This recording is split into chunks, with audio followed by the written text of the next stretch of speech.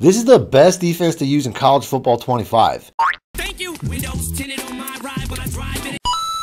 It shuts down the run. I shut 'em down, shut 'em down, shut 'em down, shut 'em down, shut 'em down, shut 'em down. Gets instant sacks.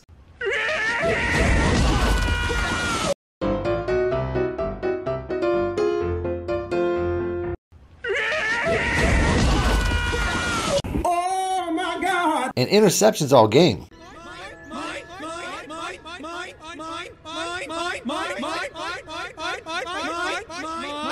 So if you want to see what overpowered defense I'm using results like this, stick around after the intro.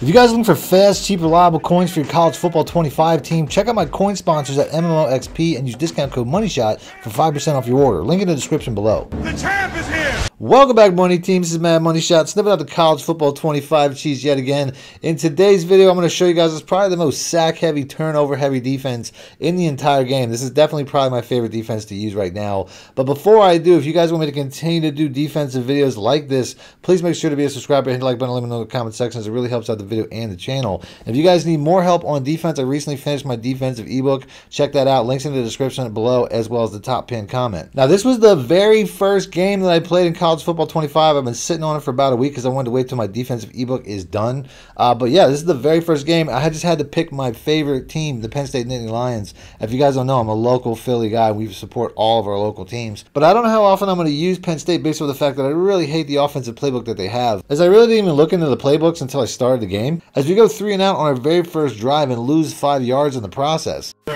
We mess up the kick meter because this is our first game. We weren't used to it. So I give my opponent a really good field position. But luckily, when I get to defense, one of the first formations I see is one of my favorite formations from last year in Madden, and that's the big nickel over G. As far as my favorite plays in this formation, I would say for blitzing and for pass defense, the SS Blitz 3 is definitely my favorite. Although you can also use the SS Blitz 2, which I'll show you guys later in the video.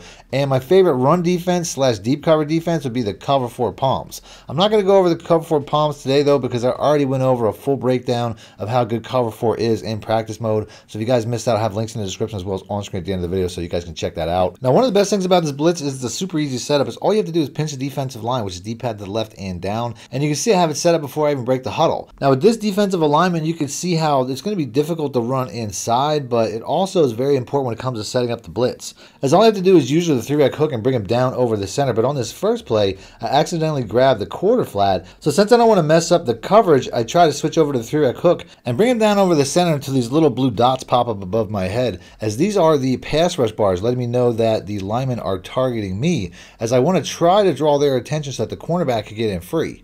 And even though I didn't set that up perfectly, you can see the cornerback still comes in free off the edge before my opponent gets the ball out, and if he would have threw it on target, I would have had an interception. One of the downsides of the pinched alignment, though, is you don't have outside run containment to the left side, although this can be easily solved if I motion out the quarter flat, but I didn't do that on this play. And my opponent figures out on the very next play, he runs a stretch run to that side, as he has one of the best running backs in the game to get to a 3rd and short on the very next play. I expect them to run again, so I picked my favorite run defense in the cover 4 quarters, as these safeties will drop down and play the run as long as you don't guess pass. But I'm also going to hard flat so that I can override the matching principles and cover the flats as good as possible, since he only needs 4 yards. And on the very next play, that must work. Gotcha, bitch! As he tries to test my user, and we get an interception this time. Back on offense, though, we're still going backwards to start the next drive before we find a really good play with a really good route in the PA post dig shot, as this route here should get open against just about any defense, man or zone, and we complete a first down on 3rd and long in the next 2 series before we finally decide to start playing it smart and hit our running back underneath, who goes for a big gain before going right back to him with a stretch run to score our first touchdown of college football 25.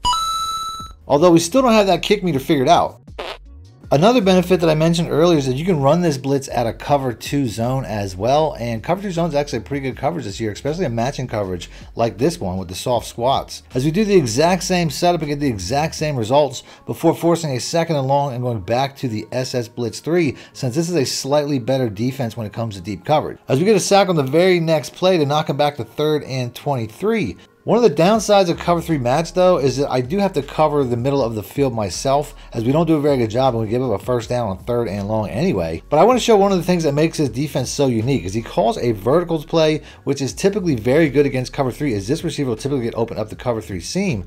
But in this particular defense, these seam flats won't just do nothing and get beat, as they'll actually man match routes up the seam to naturally guard what's probably the biggest weakness of cover 3 defenses. As he runs the exact same verticals play on back-to-back plays, and you can see how close the defender is to getting an interception as he just barely misses to get him to a 1st and goal. Before I switch over to a 4-4 split, thinking the heavier defense will help me out in run support, and he scores on the very next play. Damn it! But hey, at least he's new to the kick meter too.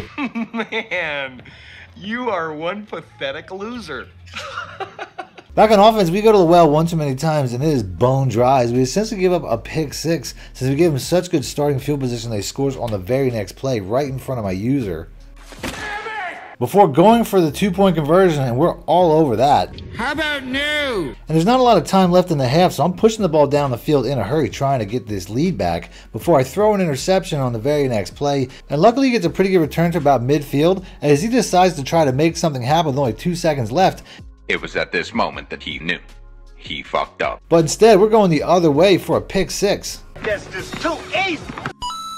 When he gets the ball back, he tries to pass one more time, but the pressure gets in and he can't make a good throw. So he decides to go back to running the football, either with the running back or scrambling with the quarterback every time he decides to drop back to pass, as he really can't complete a single pass against this defense. And that's because cover 3 match really has the best matching principles when it comes to pass defense, as he's pretty much getting double teamed up the seam every single time. He tries to go back to that same cover 3 concept that worked earlier, but you can see the pressure gets in once again as he decides to go for it on 4th and 10, and he has no choice but to force it into my user. The only thing good about the Penn State playbook is it does have a lot of pistol formation, so I try the triple option on the very next play, and this running back is almost impossible to tackle as we get all the way down the field into the red zone before I hit the running back in the flats and almost score. And I switch over to the split T as this looks like the new quarterback sneak as we punch it in with a lineman. Back on defense, my opponent goes back to the most successful play that he's had in the verticals play from the 2 tight ends. But you can see this time that the seam flat is all over it, forcing him to hold the ball and take another sack. He tries again on the next play, and it looks like he thinks he has a window, but this time it's double covered once again, and we get another interception that probably should have been a pick 6, as we get all the way back to the 1-yard line before getting tackled inches short from the end zone, allowing me to go right back to that same wing T play and score what looks like a tight end this time. And that's looking like ball game, except he almost goes to the house on the very next play as he beats my user once again with an out of reach animation, as it feels like all of his offense has come with me being inches behind on just about every single time he's had a successful play. Now inside the red zone, we switch over to cover 4 to get a stop on the very next run play before he switches over to a screen that I totally didn't see coming. And he tries for 2 once again, but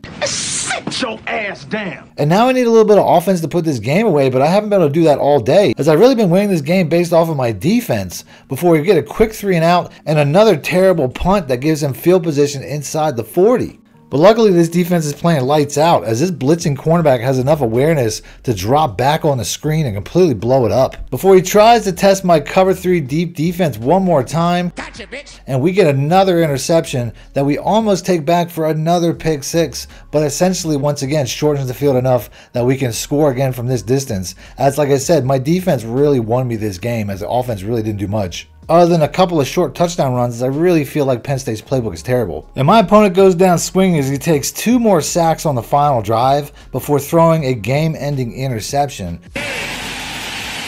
And you can see that this defense was lights out, as we get a total of 5 sacks and 7 interceptions because the 2-point conversion didn't count. So go ahead and give this defense a try and let me know what you guys think in the comments section. If you want to see more defense and tip videos, I'll have them popping up on screen. So just click the links, and until next time, thanks for watching, man. My shit out. Need more help or just want to show your support? Then head over to my Patreon and join my team, where you can get exclusive content like ebooks and bonus plays, as well as early access to my vids and more. Link in the description below.